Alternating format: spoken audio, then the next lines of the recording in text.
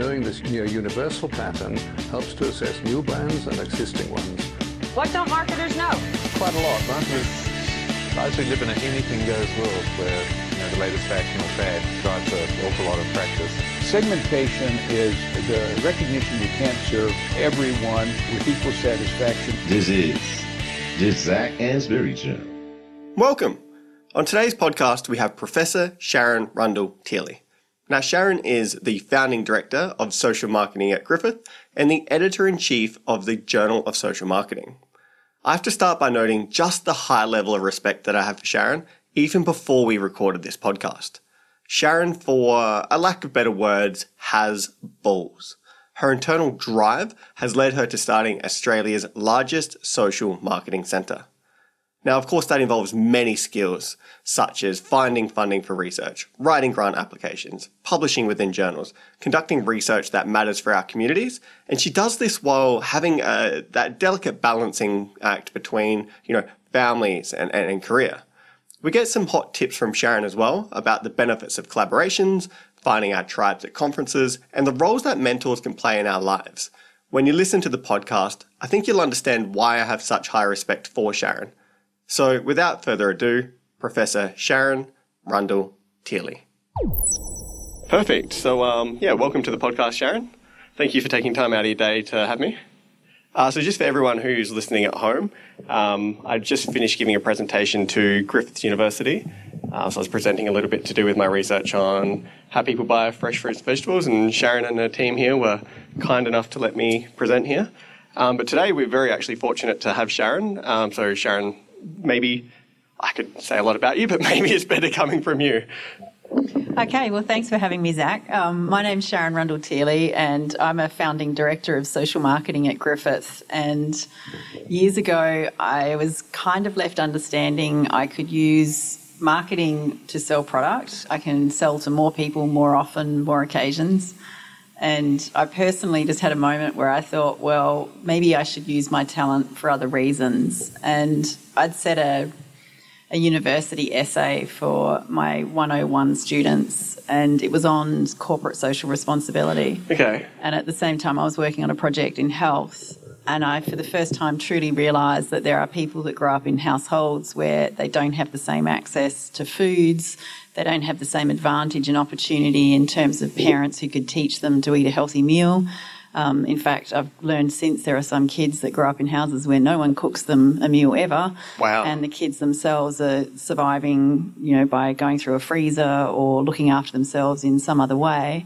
And so that, I guess my social conscience had tipped in, and I realised, being a university, taxpayer-funded person, that maybe I could use what I had learned through commercial marketing to assist to deliver social, health or environmental change. So something that benefits people and planet. Yeah.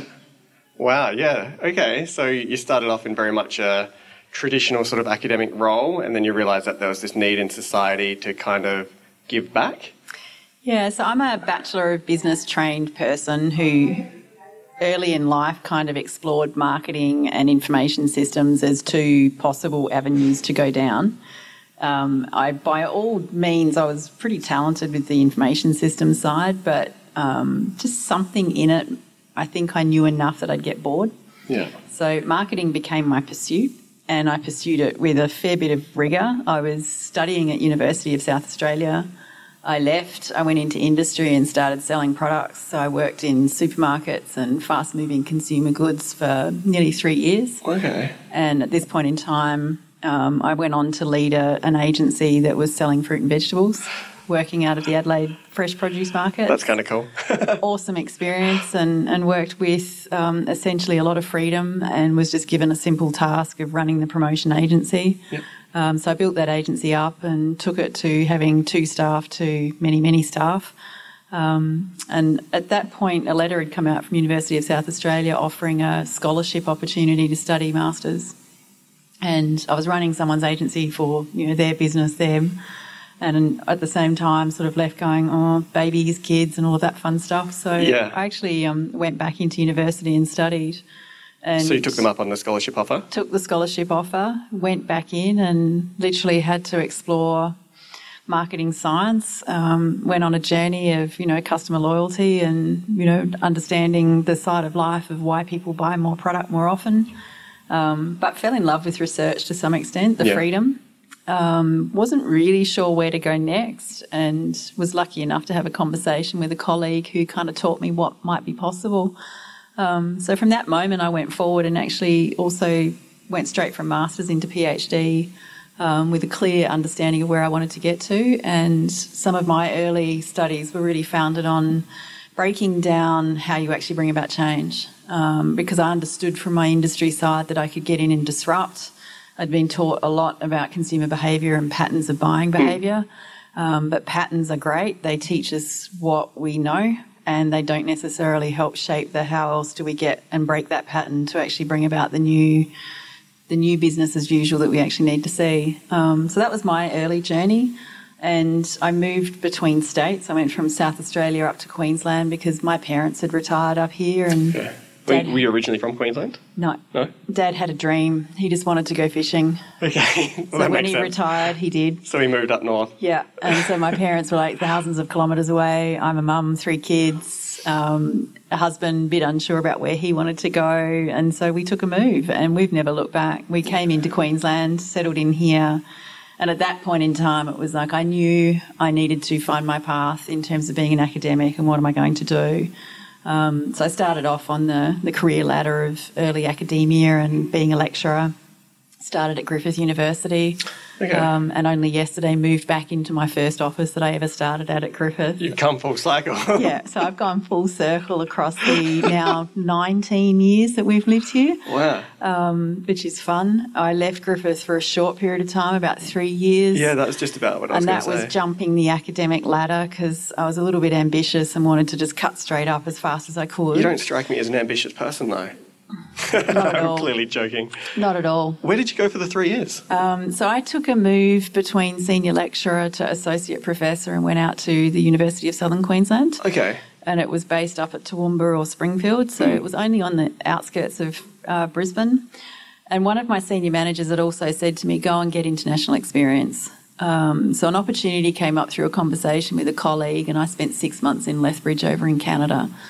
And that 6 months is the story of social marketing at Griffith, because I landed into the Centre of Socially Responsible Marketing, and there were about 5 academics there who were all teaching in the marketing space but all coalescing together on a thing. And it reminded me that centres are a great place to be. Yeah. I'd grown up in the Marketing Science Centre at University of South Australia. It had a young, energetic group of people working together on a common sort of outcome and cause and idea, pursuing science to understand patterns and see what they could find.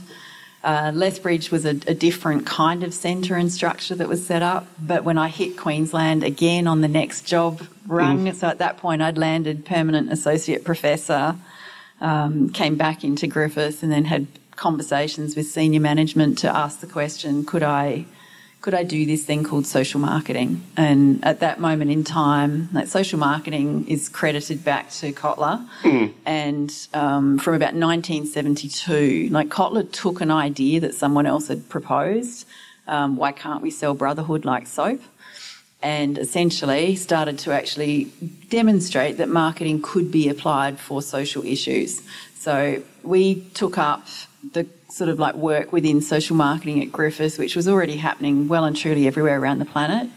And within years, I learned that Griffith was the first place to teach social marketing in Australia under Susan Dan. That's really cool. Who had left and jumped a few spots. So that became a bit of a full circle kind of moment too. But in short, my university gave me the buy-in, you can do it. They didn't give me any funding, and from that moment I just started finishing out anything that was commercial, only saying yes to social projects, and over time went on to build a centre that today is 46 staff and higher degree students. So that's the sort of professional side of my time here and what I founded and, came to actually grow and do still love doing today. Yeah, I completely agree with you. I mean, I did my undergrad at UniSA and kept going with honours, master's, PhD, and now doing a postdoc there. And so I've been quite insular in terms of only having been part of a research centre. So I don't have the direct experience, but when you speak to other people who aren't, you can see the benefits of being there, the peer review, the scrutiny of your ideas, the access to greater collaborations, greater quality of data. There's so many benefits from it. So when you came back from Canada, came back to Griffith, and it was just you. So who were the founding members of social marketing at Griffith? So there's a few characters who are involved firmly in the centre today who were very close to being there from the start. Okay. So Dr. Julia Cairns took a punt on me and the social marketing at Griffith sort of thinking. So at the point that the centre was still an idea and obviously supported and backed by management, she managed to sell to her management to study a PhD in social marketing under supervision.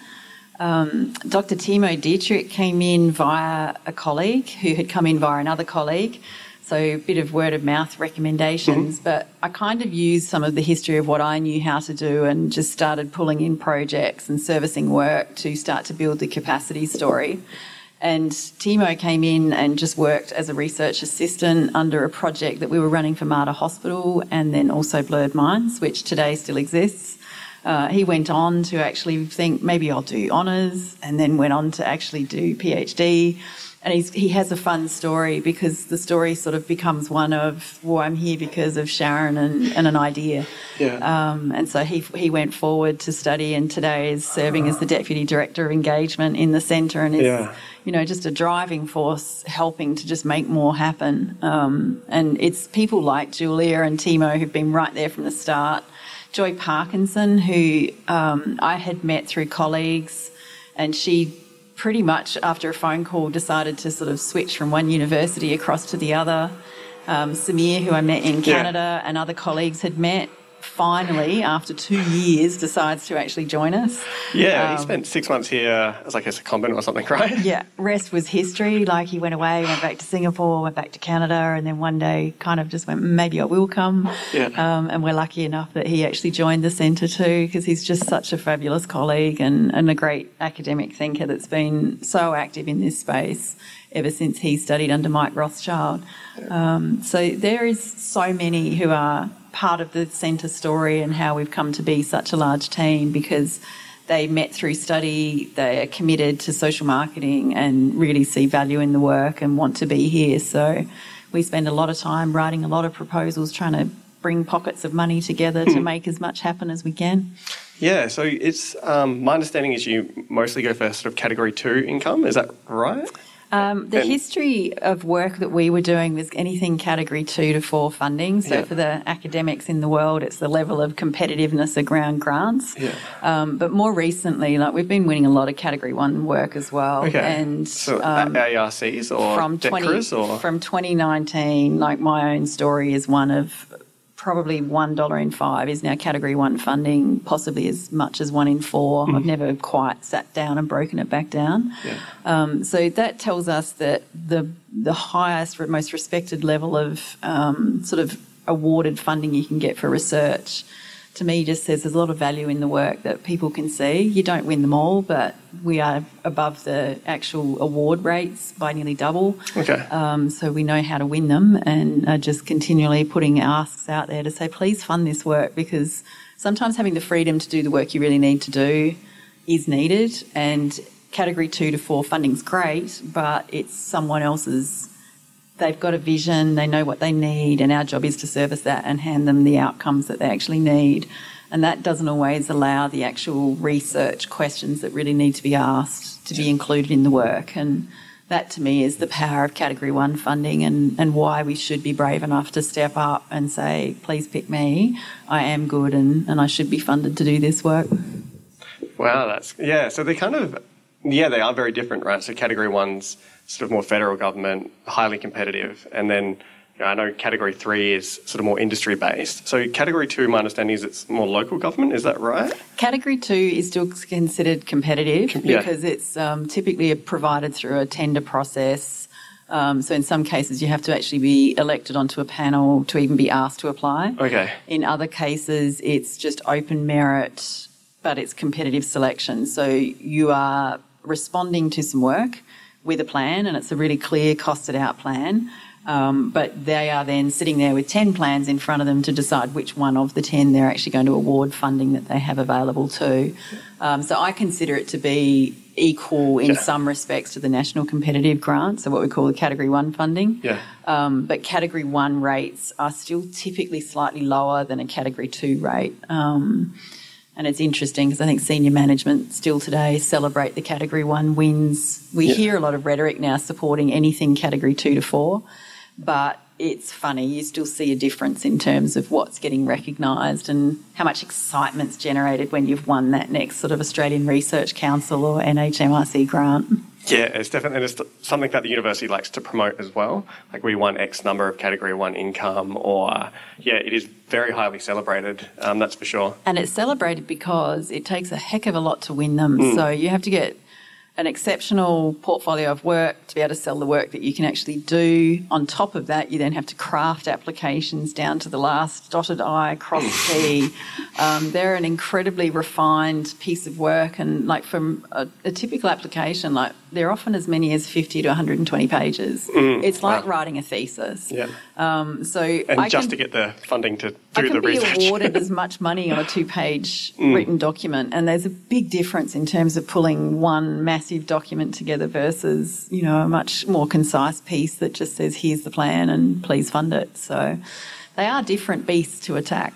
Yeah, 100%. So I've never, the Ehrenberg Bass Institute model is not one of Category 1 income. We had more Category 3, I suppose, very industry funded. But I have noticed I've been through they call it an ECR or Early Career Research and Development program. So it was run by Professor Pat Buckley with us, and she's very good at doing it. And because it's ECR, so people within the first 5 years of their PhD, all in one room, different disciplines, most of them, their research funding is going to come through Category 1. So they had all of these sessions about how to apply for it, the support structures within the university to get it done.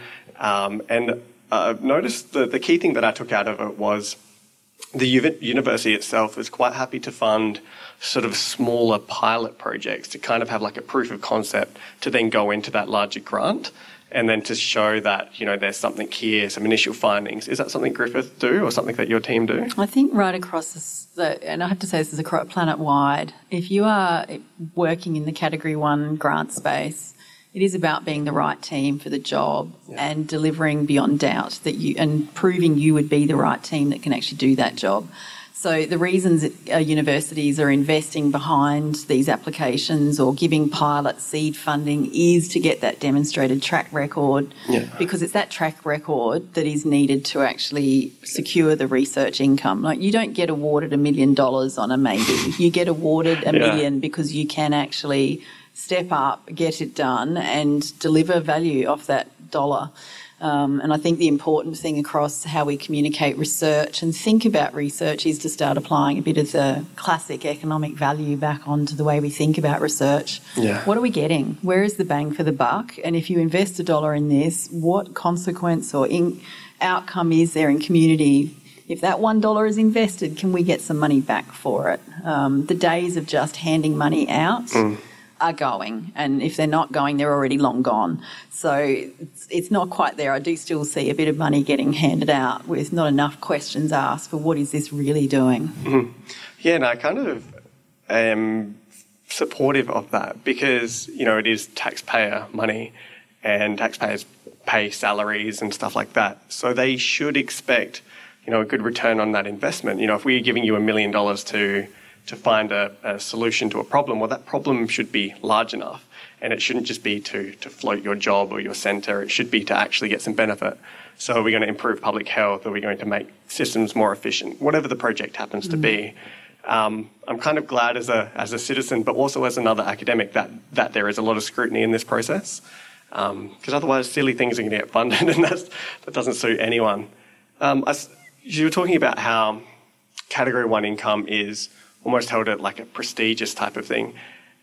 And then, you have Cap 2, 3 and 4, which are very important for cash flow and stuff like that for the university. But you kind of see the same thing with journal publications, right? There's this, in Australia anyway, we have this, the ABDC list, the Australian Business Deans Council, which was just updated. And you have these A-star journals, and there's not too many of them. and they're these premium sort of star sort of journals, and everyone should be kind of aiming for them. But that doesn't necessarily discount the quality of the research that's in like the A's or even B-level journals. I find a lot of good research gets published in those. Would you agree with that? I've long held a view that many journals are equal, and we spend an incredible amount of time and resource trying to construct elite tables that demonstrate which journal's better than some other journal, and sometimes the process behind that's very political. I've watched some journals get elevated across the career as I've been watching it, just based on the people who are involved in the ranking process and their beliefs and what they think is better or worse. Different journals, like I actually edit a journal and have been it's in its 10th or 11th year now. Wow. So we're in volume 10 as we speak. And that's been amazing because we launched that in a world where the ranking system existed.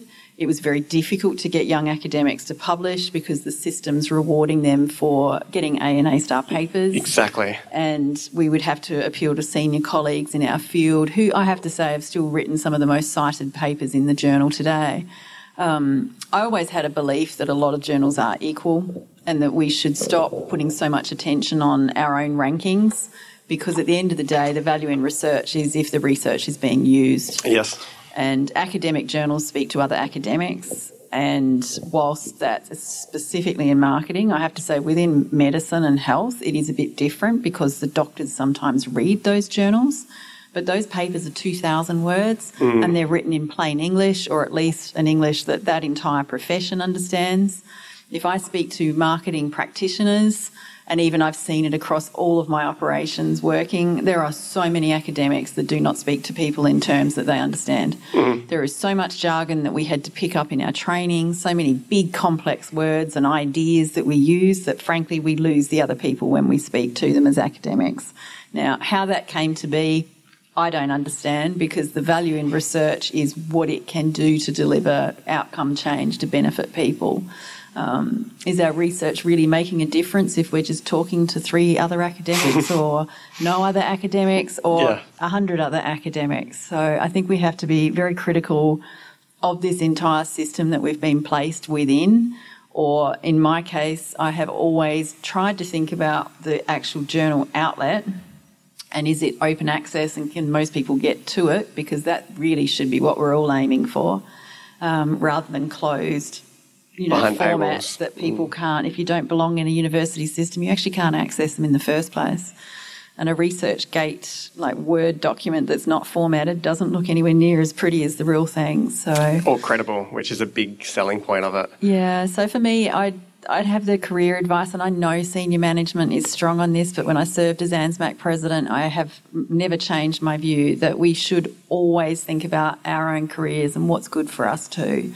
And as an NHMRC assessor, I can tell you the number of journals you publish and the capacity of your work to deliver actual change is what's getting assessed. Okay. Not an A-star paper. So it is changing at the funding level. Yeah, because the universities are still pushing the, A-star type model, and the reward systems are very much for it. So you'll get like a personal development fund of a certain amount if you publish an A-star, a lower amount if it's an A, and at our university, for example, you don't get any personal development funds if you are B or below. And so, you kind of exhaust the lists if you get rejected from one journal to keep trying to get that, at least funding for the next conference to go to disseminate your work, or maybe the next sample size to support your PhD student, something like that.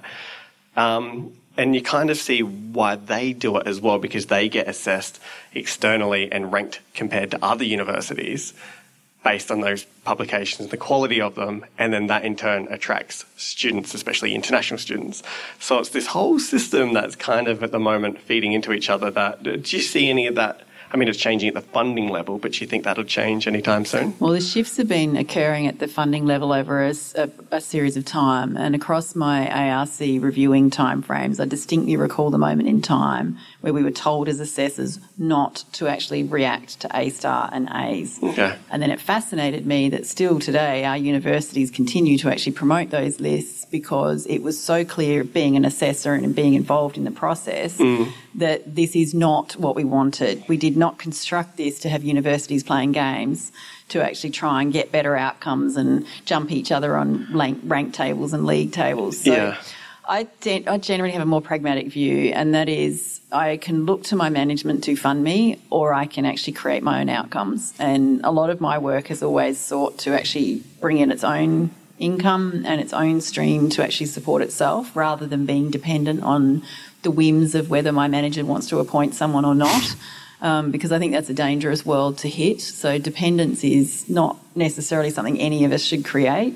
So being a bit of a master or a mistress of your own sort of destiny and being prepared to take head on what you want to do and how you want to get there, I think more people need to have that courage to question why, to learn other ways and make sure they are bringing all of that into their own practice as well. Because you can, yes, you could play a game and play the A-star, shiny A-star game is what I call it, or you can actually challenge the system a little bit more by being a bit more true to who you are and what the real purpose of what you are doing should be. And for me, dissemination is really important because it gives credibility to the work. But at the same time, it is not the input of the work I'm doing. It's actually just an output that actually communicates. It's been peer reviewed. Other people agree with this. And again, sometimes my work's not even communicated through that forum. It's gone direct to client because it's quite commercial and sensitive, and it's not seen anywhere. But it's had a huge measurable impact. And, you know, some of these things I think are possibly the things we should be prouder of. Yeah, more difficult to measure, I suppose, and you know, universities want to play that, well, they whether they want to or not, they do play that game.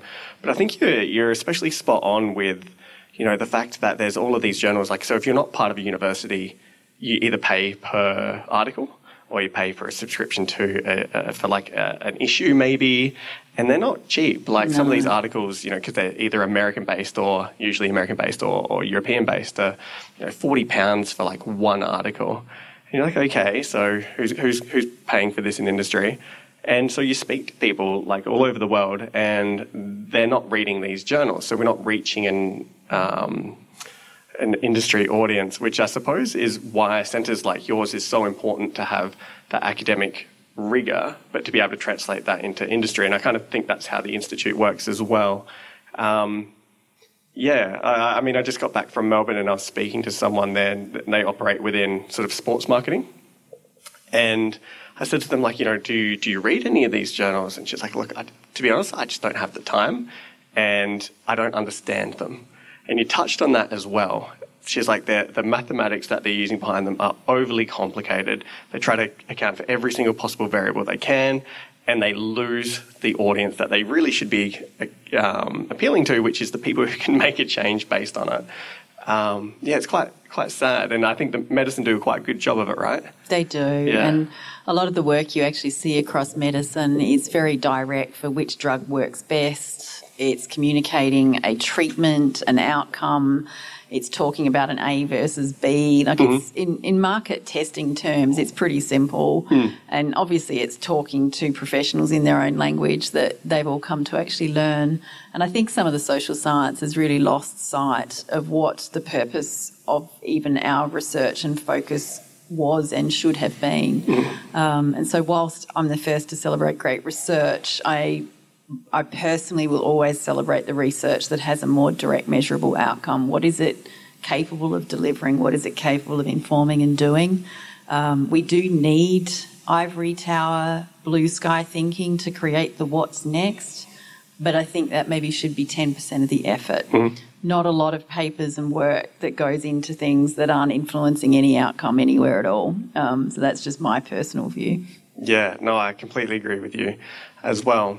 So, I mean, you've got to 46 people here. I didn't actually quite realise you were that large. And like I've checked out the Nathan campus earlier today. It's quite a beautiful place. It's a little bit outside of the CBD, but yeah, really nice place. There's lizards and apparently there's koalas and all sorts of things there. What do you kind of see the future of the, you know, social marketing at Griffiths being? Are you looking to expand even more, or what are your goals for the centre? Personally, my goals are to try and drive more measurable outcome work in community. Over the years, we've got a range of different projects that we've run, and we've got more and more systems sort of around how we actually walk into a community and start working with that community to empower them, and hopefully leave them with the resources, the skills, what's needed to deliver lasting change. So we love to, what I call, helicopter in and helicopter back out again. So if I could help drive a bit more of that work, and can we do that at a larger scale, that would be probably my personal ambition that'll see me out through my days quite happily. Yeah. If you asked others in the centre, they will have different personal views on where they're actually driving to get to. Across some of the team, we have great researchers doing fabulous sort of research and evaluative work, trying to drive an agenda forward on how they do that. Others are trying to drive more of a how can we change the environment to support better health outcomes. So each individual is going to have a different viewpoint, and really where we end up is going to be a story of the sum of us, because it no longer is a person, and we are very clear about trying to actually see if we can create a bit of a lasting legacy of maybe operating within a business school and demonstrating how business practices can help bring about environment and health change. Yeah, definitely. So you've, so like you mentioned, you did your bachelor's at University of South Australia, but you would have been, that's post-high school. Did you do all the business courses in high school? Like, how did you get to that point? Like, I don't know. It's such a, I mentioned this to a lot of people. It's like academia is such a weird profession, and I don't even think as little kids you even realise it exists. It's like, I don't know. How did you find your way into like academia and marketing, I suppose? I know how you got into academia, but... Yeah, so my story's fabulous. I was the one kid that sat there in later high school in the circle of a whole class. As they went around the circle, I'm going to be a teacher, I'm going to be a policeman, I'm going to be this. It got to me and it was like, I have no idea. I have no idea. So I'm a brutally honest.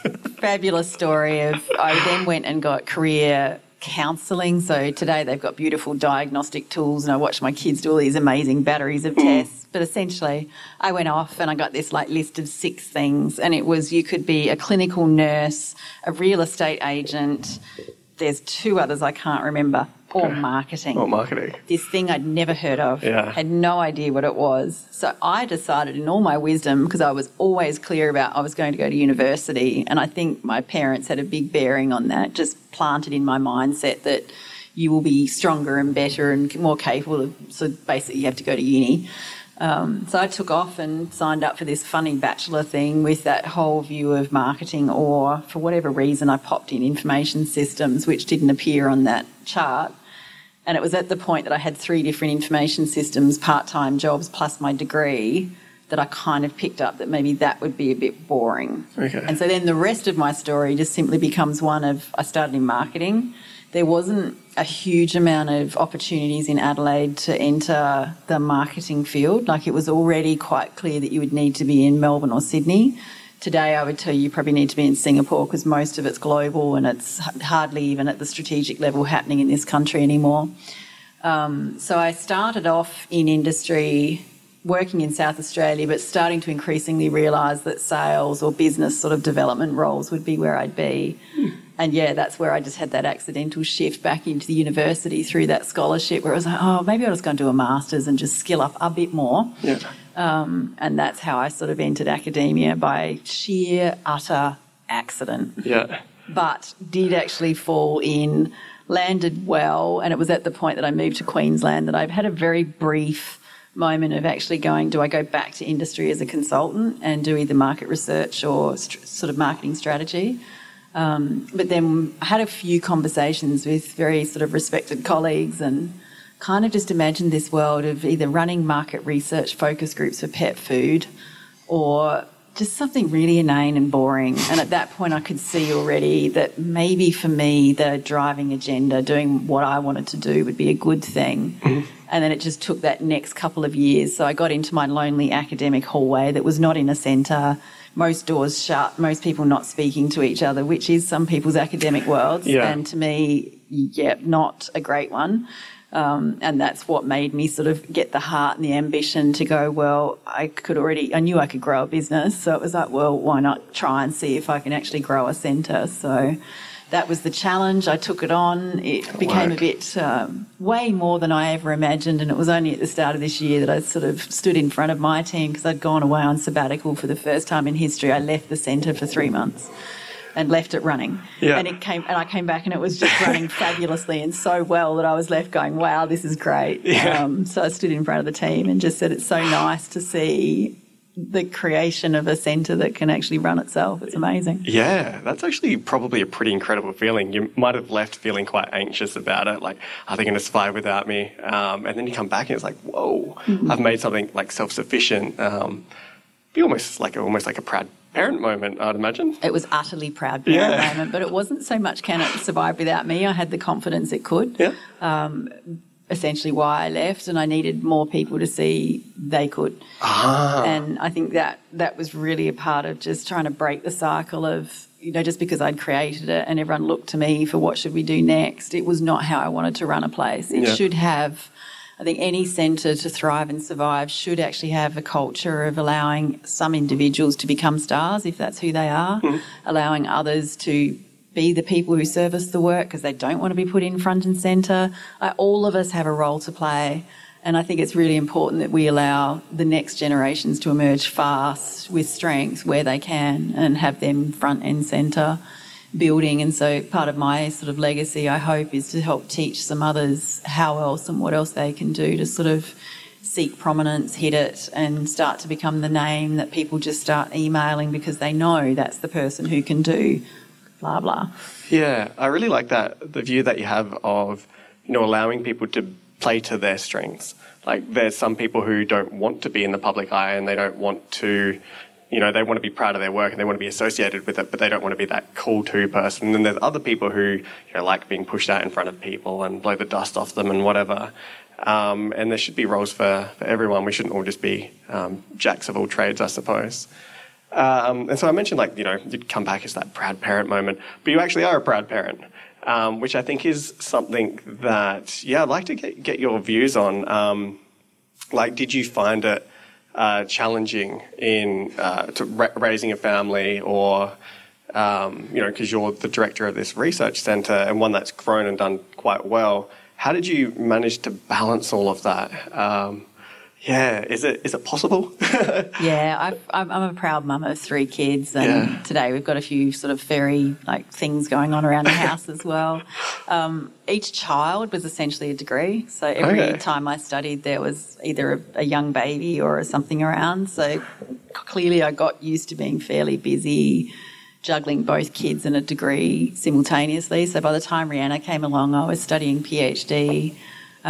She came in and out of work sometimes with me while the other kids were at school. There's a big age gap between the girls.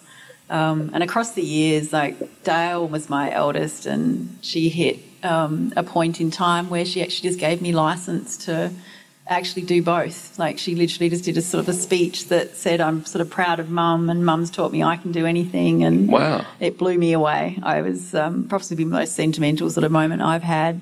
And then I realised then that being a working mum is probably not a bad thing. I had no previous role model because my mum was a stay-at-home mum. So I think I suffered mum guilt for about 20 years.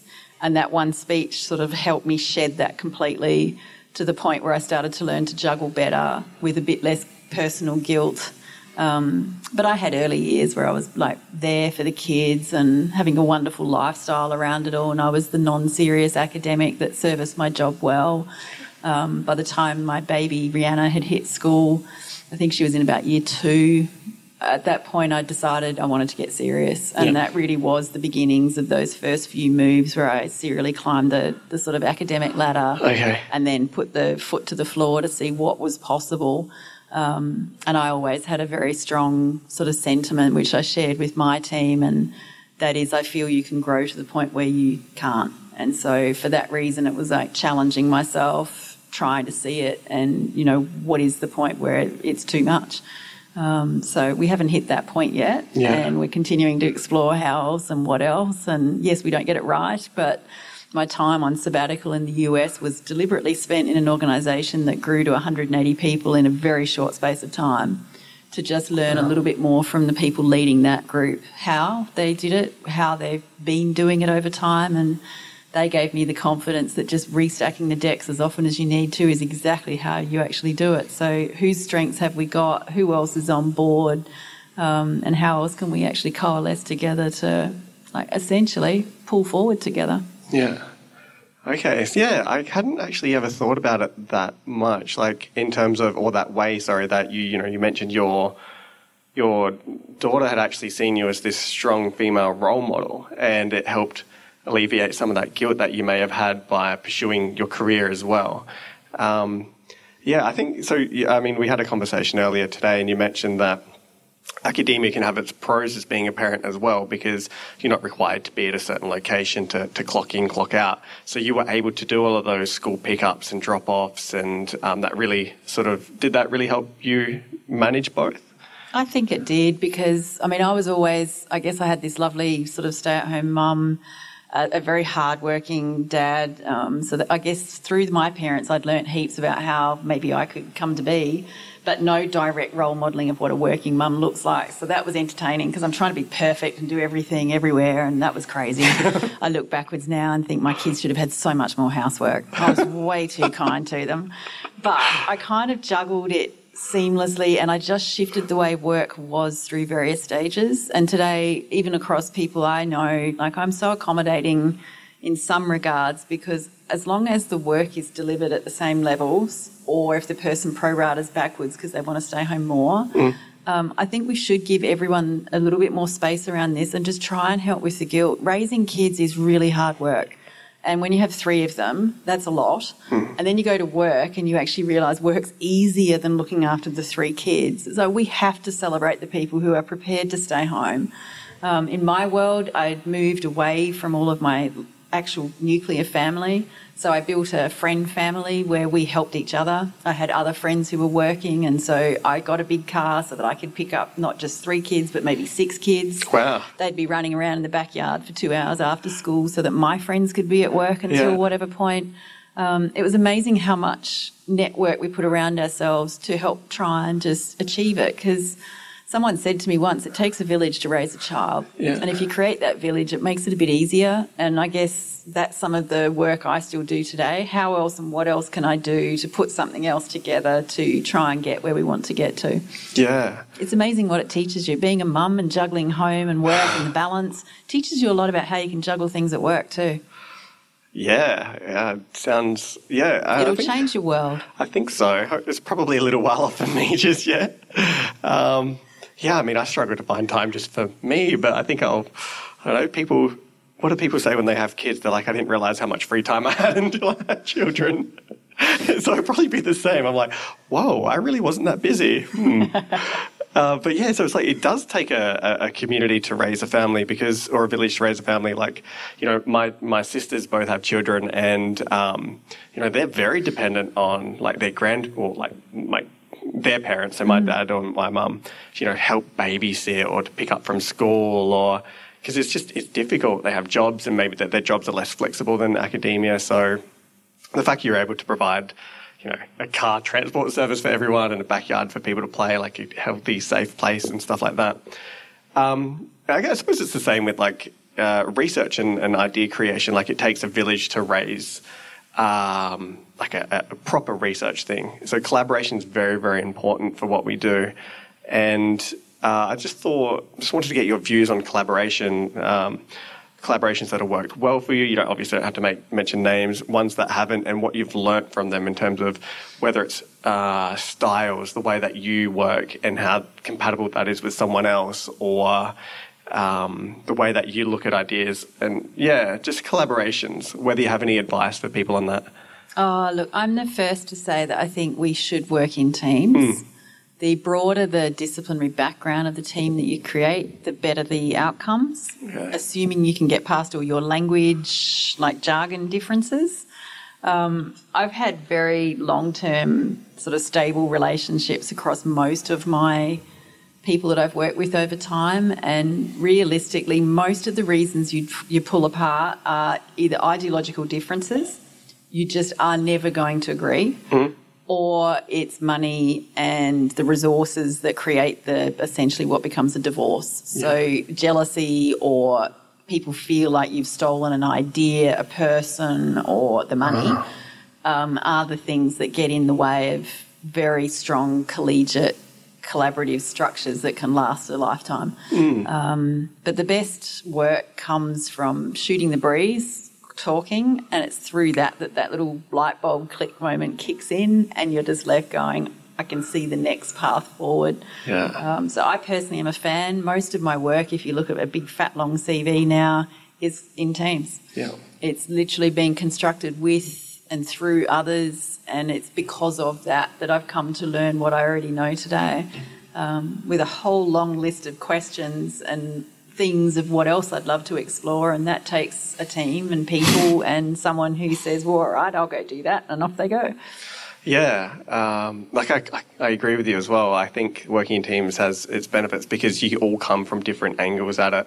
And cross-disciplinary research is, I think, still really in its infancy. And I think part of the reason for that is I don't think universities have got proper, whether it's support structures or reward systems for actually doing it. Our university, for example, is saying, you hear it all at the town hall meetings, it's like, yes, cross-disciplinary research, we need to do it, we need to do it, we need to do it.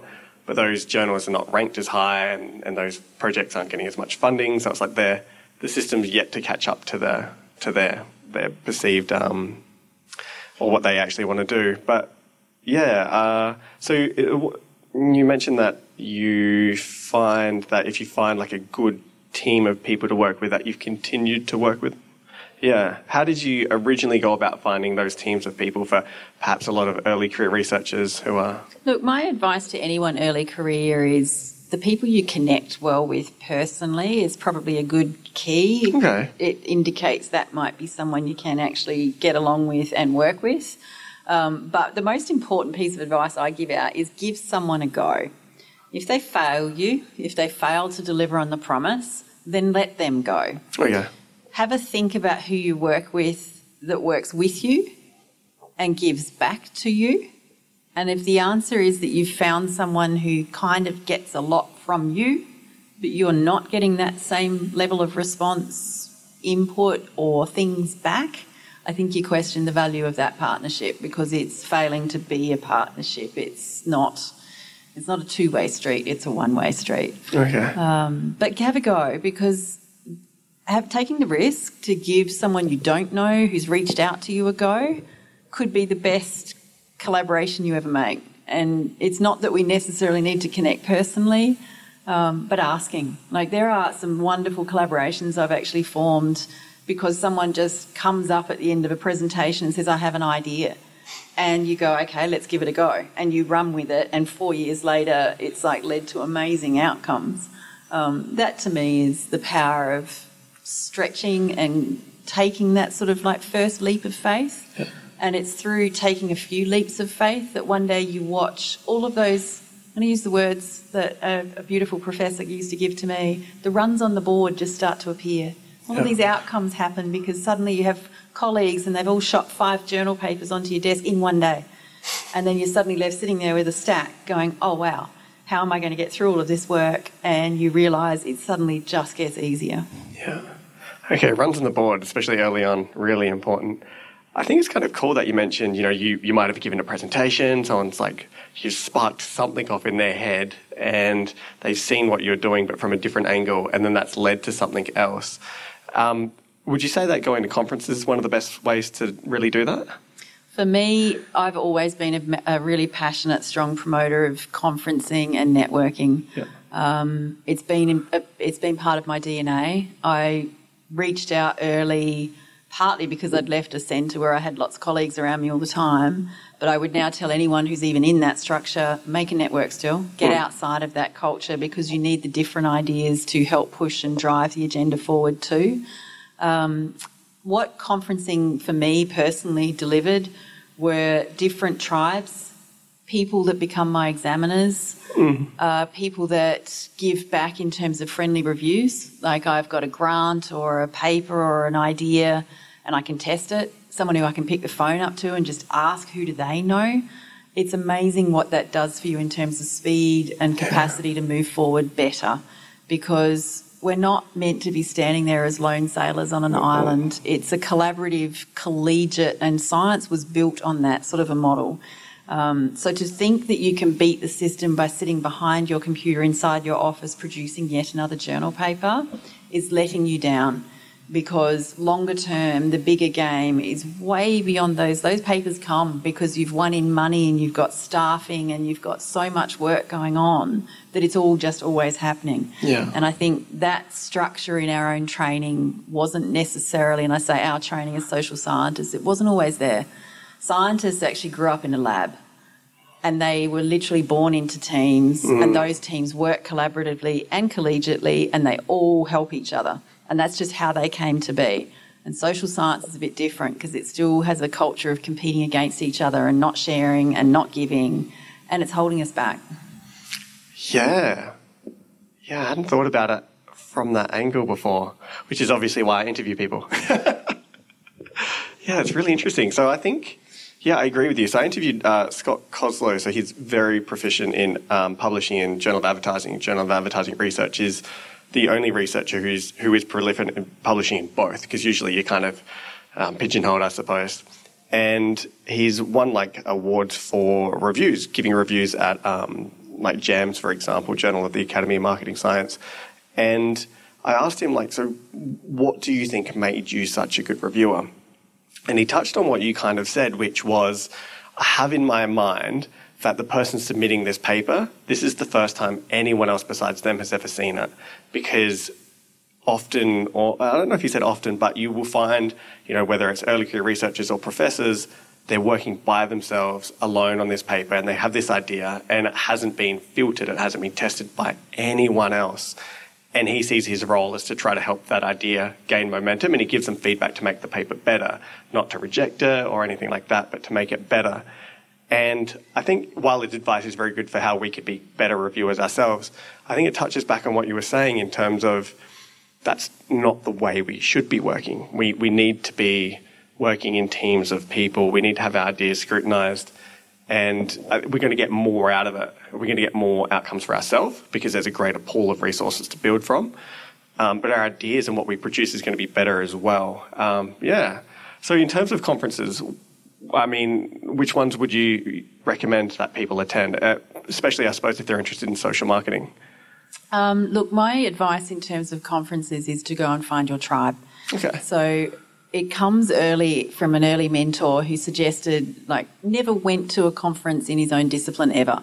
Actually went to completely different outside of the box because that was his way of actually generating ideas. And I guess early in my career, it made me realise that some of the work we're doing, you want to be inside your tent.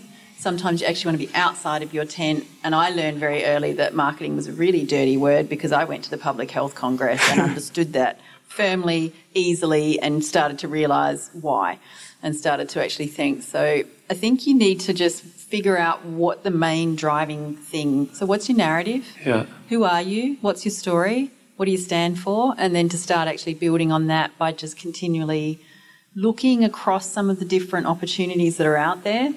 I do think you should pick a tribe and consistently, certainly as an early career researcher, be there, be prominent, get in front of people. It's a great way to actually just help build up your own network over time and be known for who you are and what you do. But at the same time, if funding permits, can you make sure that you actually access other ways of thinking as well? It's important we don't get siloed. We have to actually blur the boundaries and grow the thinking that we actually have in order to make that next leap of faith. Yeah. Okay, so you recommend attending the same one, because they're usually annual, right? So just attending the same one, having that tribe of people, and it doesn't necessarily have to be within, I suppose, your discipline. Can you get to the point where you feel like it's your own party and you've walked into the room where you know people? That'd be nice. That is an incredible level to actually hit, and that becomes the level of network of colleagues that you can actually utilise to talk to and understand where else and what else is out there. Yeah. It helps you form the teams to create the bigger pockets of work you actually want to do. In terms of funding, we don't always have enough funds to be everywhere every year. So maybe you could go every second year, or maybe you commit early and invest in yourself and make some of those early years happen. So I will always go to this particular meeting. This is my local network.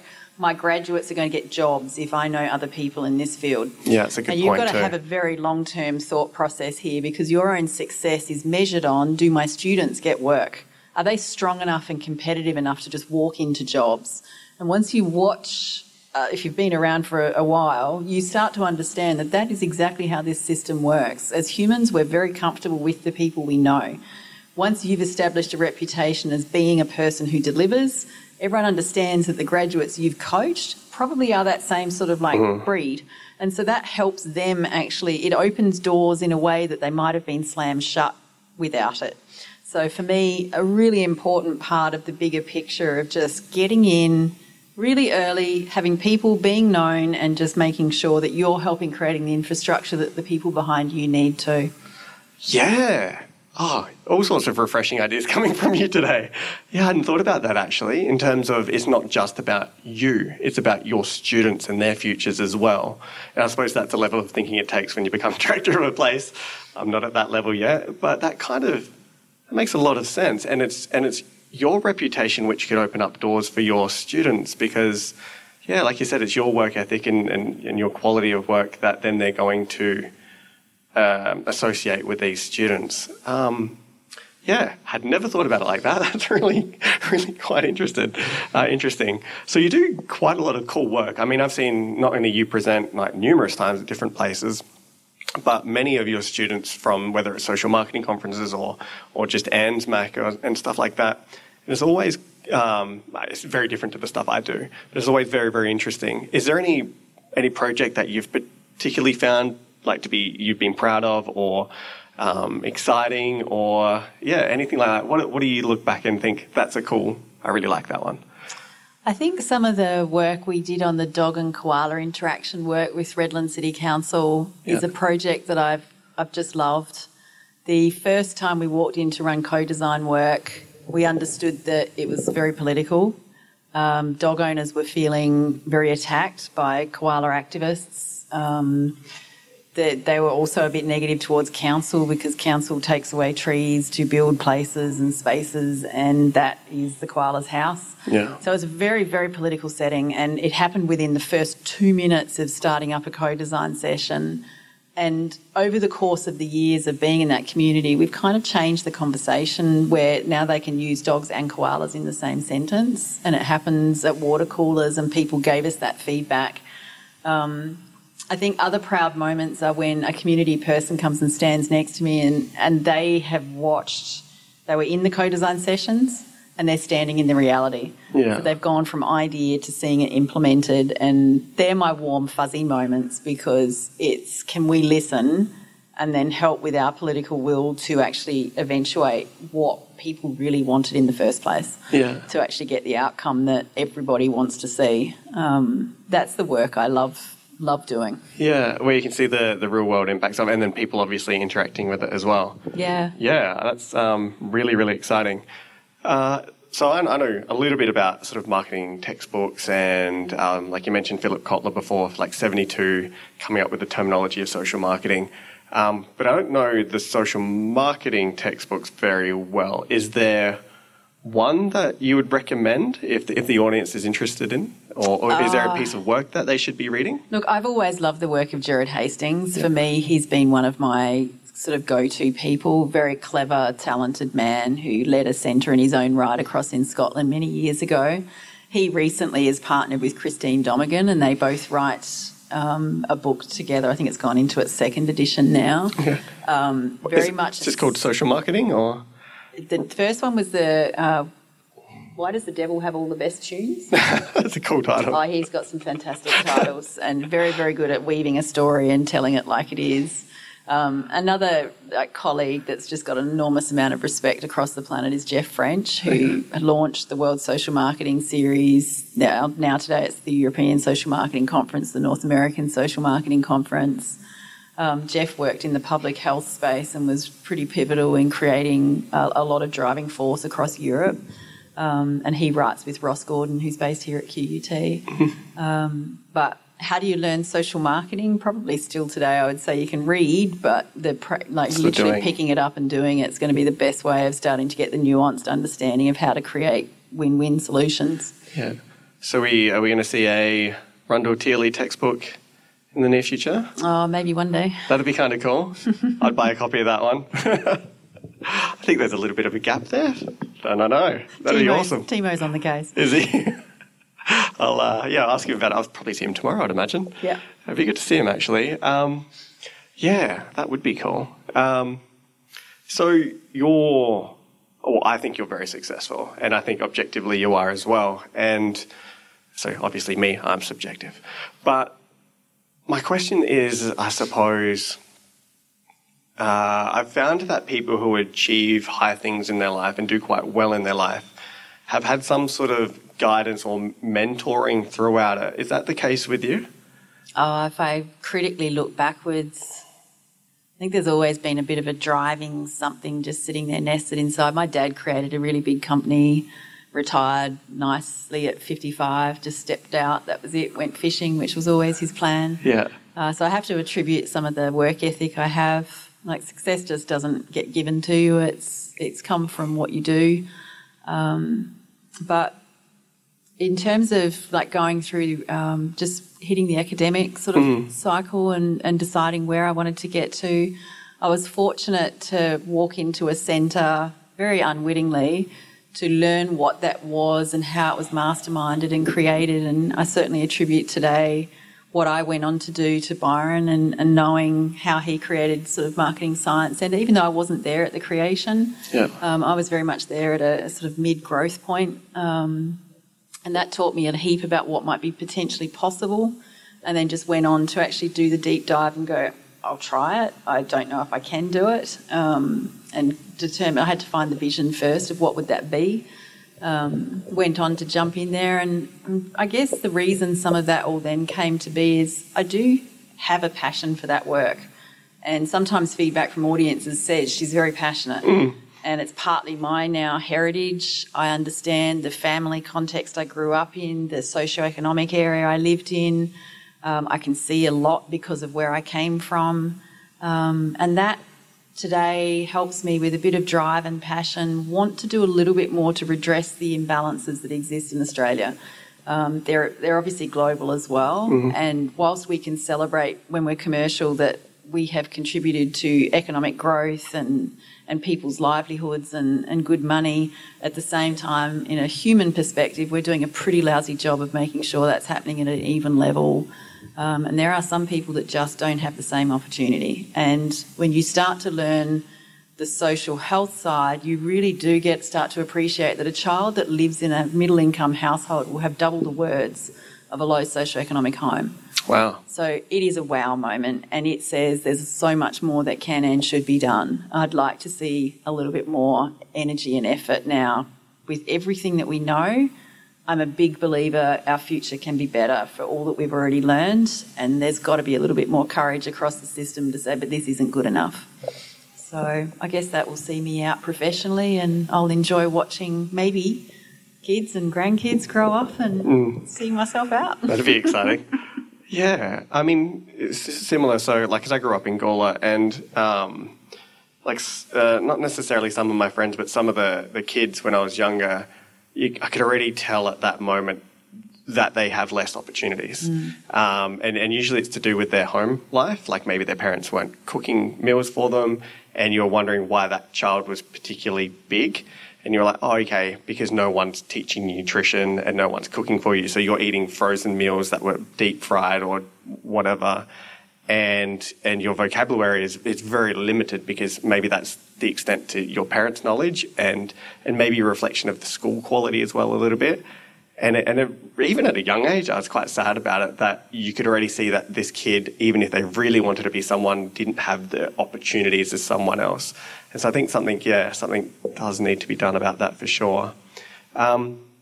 So you're, being the director of the centre, a lot of your role is leadership and guidance. So do you see yourself as being a mentor role to some of the younger people in your organisation? And what things do you think that you've done in that way that have been quite successful, that have really helped them to grow their careers? And then I suppose on the other side, what would the people that you're mentoring do to get the most out of your time, get the most out of your experience and knowledge? So experience and knowledge comes from getting on with it and doing it. And you can sit back and think and talk and try to anticipate, but that's not going to actually create the learnings of I've been there and done that. Yeah. The strength of the time, I guess, is to learn the people and understand what drives them a little bit. Where else could they go? Yeah. Scaring them into it. So pushing them before they're ready, or at the point that they're ready but they don't think they're ready, because some people are more naturally cautious and want to hold back until they think they're perfect and ready. I think they're the things that over time I've done to help get us all where we actually need to be, because I'm a big believer that you've just got to jump in there sometimes and actually give it a go. Yeah. As founding director, I probably spend a lot of time teaching people what I know. Just working directly with them, rolling my sleeves up and doing it with them wherever I can. Yeah, so it's all about pushing people outside of their comfort zone when they're ready. Before they're ready. Even sometimes. before they're ready. I'll give you many personal stories of there is a moment where I know they're ready, they don't, and they're not confident that they're ready either. And if I let them sit, it would be years before they'd actually jump themselves. So I think there's some of that you have to maybe you just have a sense, maybe you know somehow, but you do understand when someone's actually ready. And today, being a bit more senior again, I can actually literally coach others to say the moment I'm not breathing down your neck every 5 seconds is because you've already won my trust.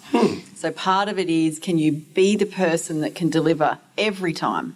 Not sometimes, every time, and just making sure that it's at the standard needed to actually take all of that work forward. And it's difficult to do when you haven't done something before, and giving people the confidence that you don't know yet, and I know you don't know, but how about we just keep that conversation very open to the point where you've got everything you need and you're at that point where you can actually dive and go. Yeah, good advice. Right at the beginning of this conversation, you were talking about being the editor of the International Journal of Social Marketing. Journal of Social Marketing. Did you establish that one? Yes, I did. And with a colleague. Yeah. So reached out because nobody knew who Sharyn Rundle-Thiele was. It was a UK-based publishing house. Found a colleague across in the UK through conversations, and the rest just became history. So I'd already put up the journal once without any sort of person that was known to them to create the trusted environment. So I launched the journal with Andrew McCauley as co-editor, and I think it might have been volume 3, so forgive me if I'm wrong. He stepped down, left me, and then later on I actually got 2 co-editors. So today Christine Domigan and Mike Basil over in Canada assist me, because the load of papers, once we got an impact factor, and it would have been nice to get re-ranked into an A, because we were at the time the premier journal, and they've now ranked these 2 journals together. It created a lot more traffic into the journal and a lot more work. So the whole drive of that university system to say you must publish in B and above, you can completely see it because it's happening planet-wide, and the day you get an impact factor, your journal submissions treble. Yeah, wow. So you've seen the growth of it. That's really exciting. What sort of topics are you looking for in that journal? What's the way forward for it? So this journal publishes marketing's application to bring about health, social or environmental change. So it can be insight studies that are looking at data to understand a situation. It could be case studies demonstrating interventions that have been evaluated, showing what they can be, evidence reviews, conceptual papers, so thinking about where to next. So we're very strong in encouraging all different types of research. Okay. But essentially, is it marketing application to actually get an outcome? So it just has to be set in that very what is social marketing sort of space. Yeah. Is there any sort of hot or trending topics in the area at the moment? A lot of systems thinking has been dominating, or certainly moving into the space of social marketing, as people understand there is complexity. It's not as simple as just telling Zac you need to eat more fruit and veg, or you have to have an apple today. Which was essentially the topic that we were getting a great seminar at lunchtime on today. But it is just about trying to push forward as best as we actually can. Yep. Great. So, I've had a great conversation with you. Thank you for taking the time out. Is there things that you would advise people early on in their career to accomplish, or things that you would want people in industry to move forward with? I suppose more the question is, given everything that you know from like your experience from, the journal editor, running the centre, and, working all over the world in this area, what are the key things that you'd want people in academia and industry to do as a result? What would you be very happy to see happening? I want more people to measure impact, to understand are the changes that we are doing overall contributing to positive outcomes. I think too much window dressing still goes on. It's too easy to hide and not have the true hard conversations needed. So if I'm going to introduce and innovate and bring in a new product, is that product beneficial for society? Is it contributing to obesity? Is it having negative outcomes? I really think we have to ask harder questions, because certainly in the public health sphere or the environmental sphere, our work's getting measured to the last letter about impact and what its capacity to deliver the positive outcomes we need to see as a society. And I don't think the business side is actually asked that enough. It gets away with not having to, and I don't know why and how. So could academia challenge for that practice to be mandated, or because, we're going to have to mandate if it just continues to run unfettered. So can business academics and can other academics change the conversation in teaching so that no one graduates thinking that I have to just exist to make profit, that I am actually here to say how else and what else can we be doing to make our world a better place. So to give a really clear, easy example, today I think we should all be questioning plastics and how the hell we have so much packaging that's continuing to dominate. So you're seeing more and more little inserts and closures going into packaging across all of the product lines everywhere, all under the auspices of hygiene or safety, yet no one's having that rounded circular conversation that says, but what about the environment and the biodiversity of this planet? What are we doing to our planet? So we cannot continue to produce at more and more volumes and create more and more and more of this stuff that doesn't degrade.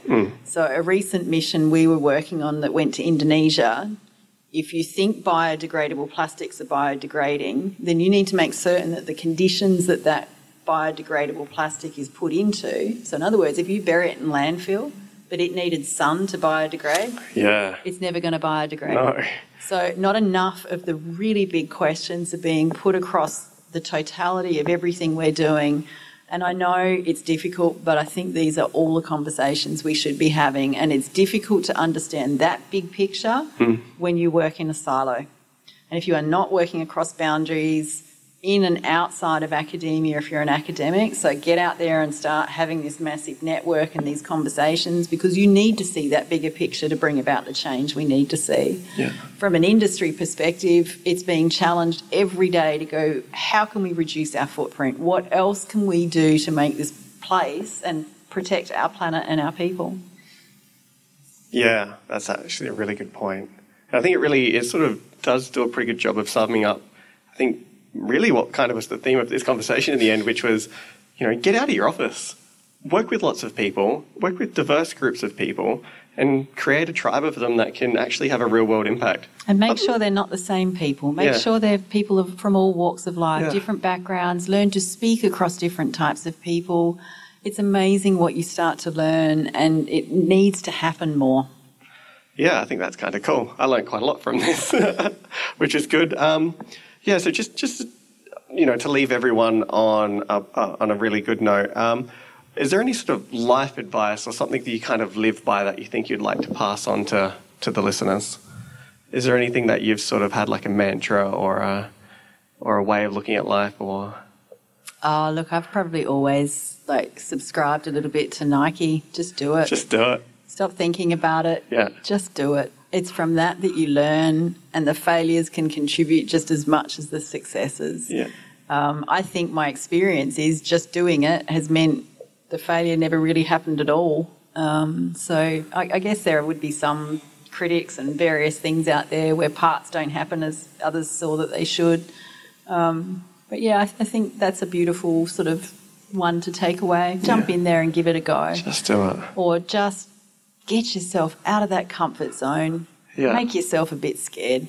It's amazing what's going to come next. Yeah, that's really, really good because it's really action-based. It's going to push people to go. Awesome. Well, thank you so much for taking the time out Pleasure. and speaking to us. Thanks for having me, Zac. Yeah, we all know how busy you are. Speak to everyone you work with. They're like, oh my God, Sharyn's here. So very, very fortunate. So thank you. Hey guys, it's Zac Anesbury here with just a couple of quick reminders. If you've enjoyed today's podcast, then make sure you subscribe so you never miss an episode. There are plenty more interviews to come with some of the world's leading marketing academics and practitioners. You do not want to miss these. In the meantime, if you're looking for another way to connect, then follow me on Twitter at Zac Anesbury. That is ZACANESBURY for my take on the marketing issues of the day.